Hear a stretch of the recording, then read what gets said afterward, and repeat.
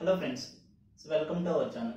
So now we are going to see one Codevita practice question. So that is Lexi string. So little Jill jumbled up the order of the letters in our dictionary. Now Jock uses this list to find the smallest lexicographical string that can be made out of this new order. So can you help him? So you are given a string P that denotes the new order of letters in the English dictionary. You need to print the smallest lexicographic string made from the given string. Yes. So that means the problem is this is the string. So that means these are the alphabets. So that was jumbled. So normally the alphabets are A, B, C, D like this Z. But the order is jumbled. So this is the P. You need to print the smallest lexicographic string made from the given string. Yes. So this is the string. Yes.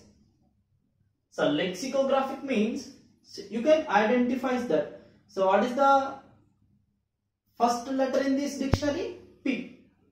If P is in S, then you are going to print that P. If O is in S, then you are going to print the O.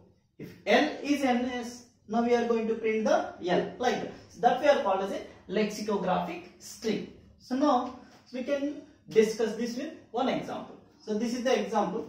So 2 means number of test cases. So how many test cases we are going to find as for P. So next we are going to give the 2 test cases. So this is the one P1. So this is the S1. Another test case P2, S2. So that this is the jumbled order of all the alphabets A to Z, and this is the S. Now we are going to find the lexicographic string. So A, B, C, D, this is the output. B, D, C is the lexicographic string. Similarly, so this is the second test case. So this is the jumbled order of alphabets in the dictionary. This is the string S2. Now the lexicographic to the S is Codevita. So now we can see how we can get these outputs with the help of the program. So for I in range of input, that means this is the test case. So here the input is 2. That means we are going to execute this block 2 times. Okay. So P equals to input. This is the P. Now, so this is the P. S equals to input. That means, so this is the S. This is the S. So I am taking Q to store the lexicographic string. So by default it is empty string. So this is the Q. Okay. For J in P. So J in P means the J is equals to P. So all are small letters. Next, if J in, so that means P in S. So what is the S? A, B, C, D.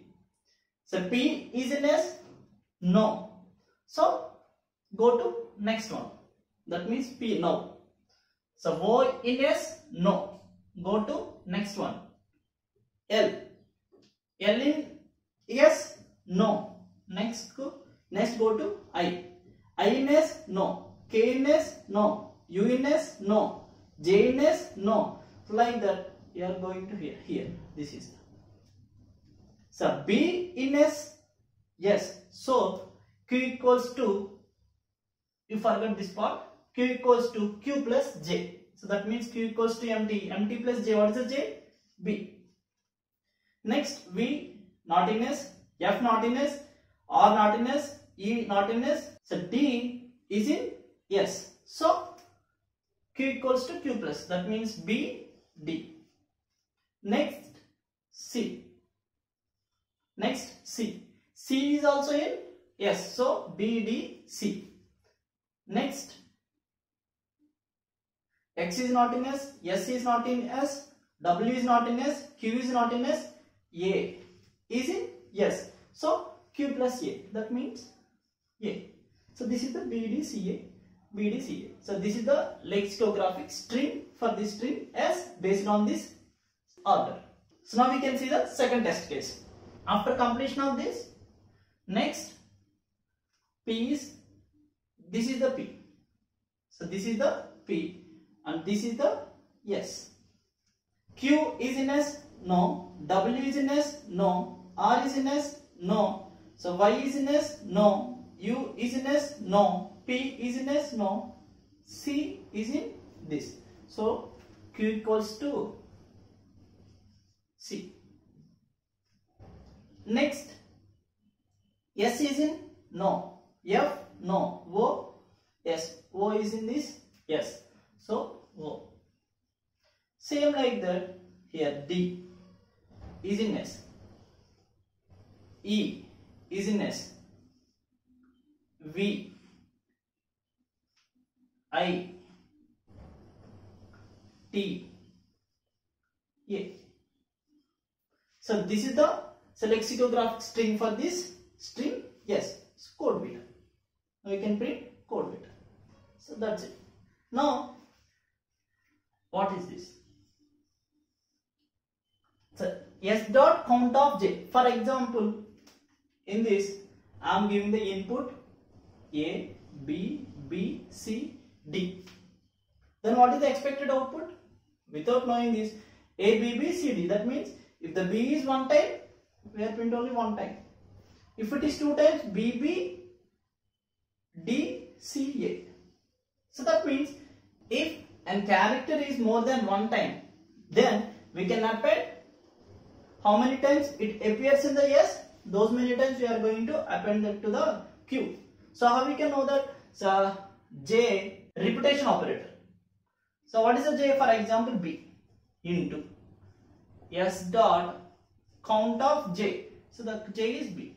So count of B means, this is the S, count of B means how many times B? 2 times. So B into 2 means BB. So BB is appended to, BB is appended to Q. So okay, we can discuss with one example, small example, AA, B, C, C, D. So what is the output? As per this, so B, D, C 2 times, A 2 times. This is the output. I hope you all understand the Lexi string program.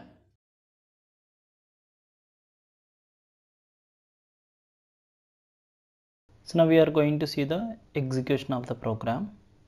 Okay, BDCA Codevita. If we give 2 B's,